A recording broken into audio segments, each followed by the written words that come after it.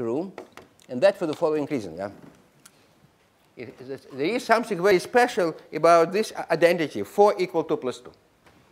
And it's very different from any other identity for the following reason. 4 equal 2 plus 2 in 3 different ways.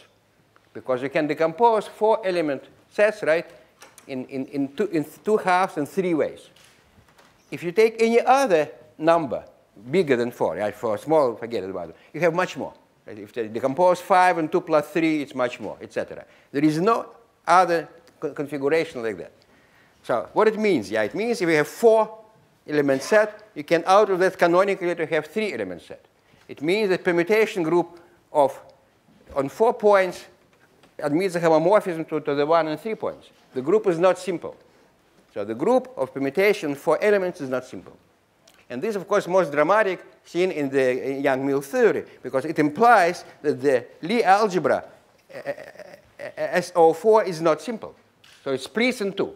So the trivial kind of equation, minimizing something like integral curvature, splits, and we have equation of the first order. And then you have index theory, and then you have Donaldson theory. So you can say that this is kind of the proof of the Donaldson theorem, right? This is the kind of specificity of the problem. Everything else is huge kind of theory, but it's universal, nothing special. About 3 is not so clear, because 3, it's kind of simple group. Of course, it's a abelian simple group. And indeed, in the dimension 3, we don't have kind of such a structural clarity. Even in dimension 4, we don't have it, but in 3, we have less, right? And so, coming back to geometry, why dimension 3 is that special from this point of view? In dimension 4, it's clear. However, this identity tells you that these numbers are kind of related in an intimate way. And if we use this kind of 2,000 years ago, maybe we knew many other things, but today. So, what happens to my glasses? Now, 3 equals 2 plus 1 and 3, right? 3 equals 2 plus 1 and 3, right? In 3, but 3 equals to 3, you see? You don't have no reduction. It's not less. 3 is not smaller than 3.